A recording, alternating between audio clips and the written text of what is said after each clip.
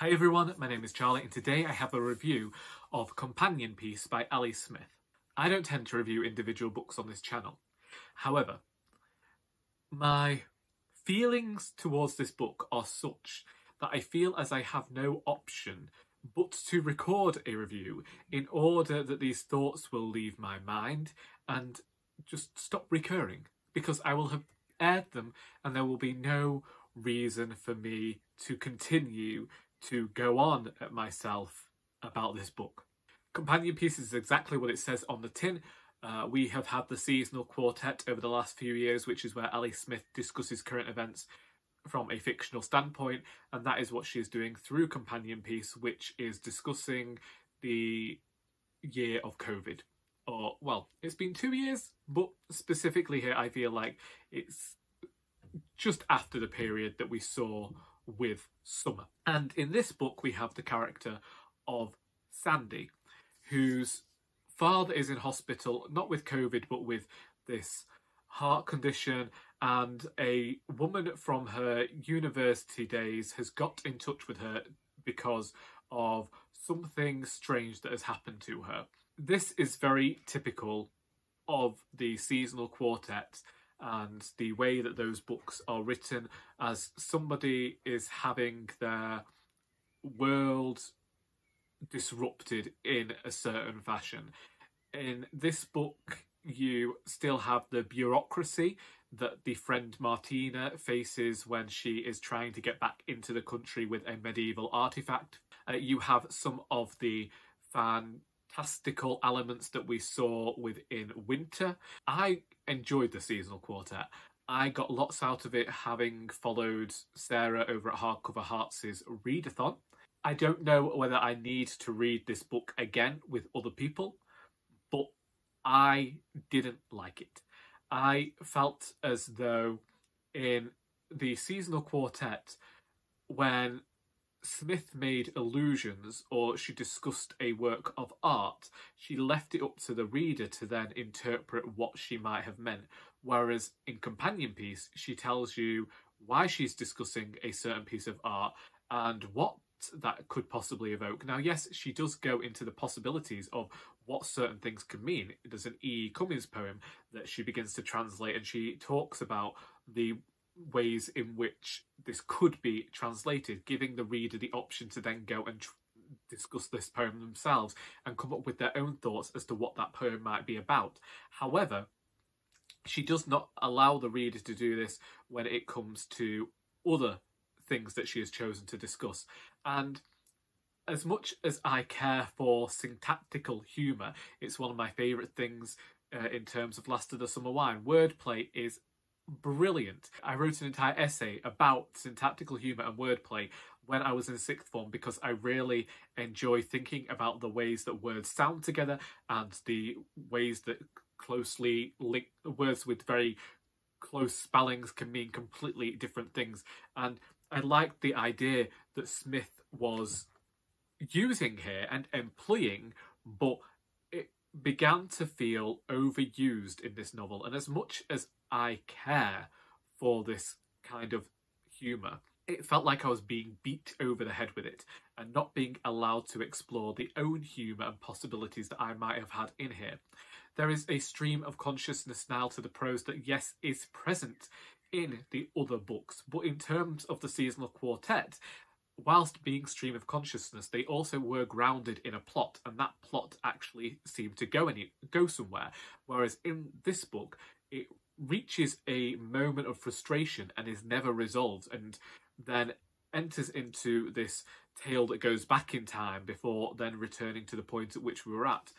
And it felt incredibly rushed and ended up leaving me feeling like that entire narrative thread had been a bit of a waste of my time.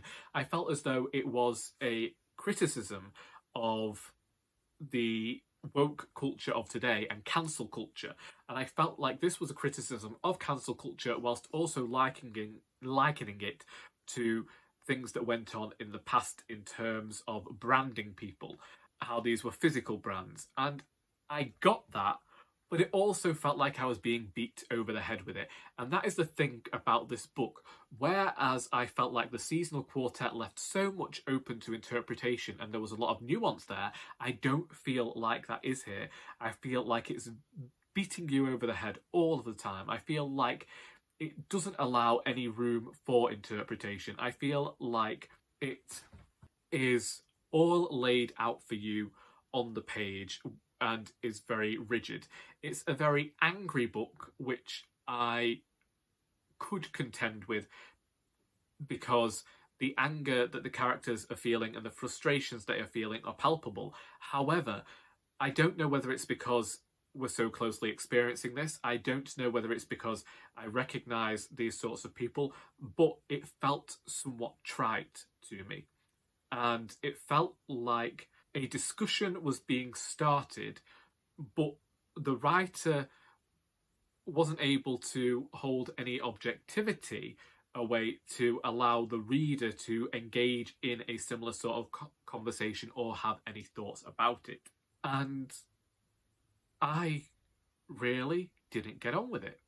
There is an arrogance to this book that I didn't like, where, as I say, you are being hammered over the head with all these disparate pieces and all this information that it just felt like lists at times. It felt like I was reading non-fiction where the author had gone and researched something and decided she was going to build up a word count by including nonsensical facts, whereas in earlier books she might have made a short note about something for the reader to then go and unpick and unravel and see how this linked to everything else.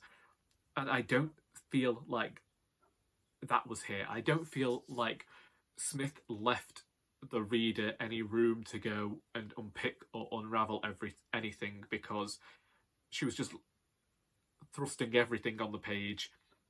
It felt incredibly rushed.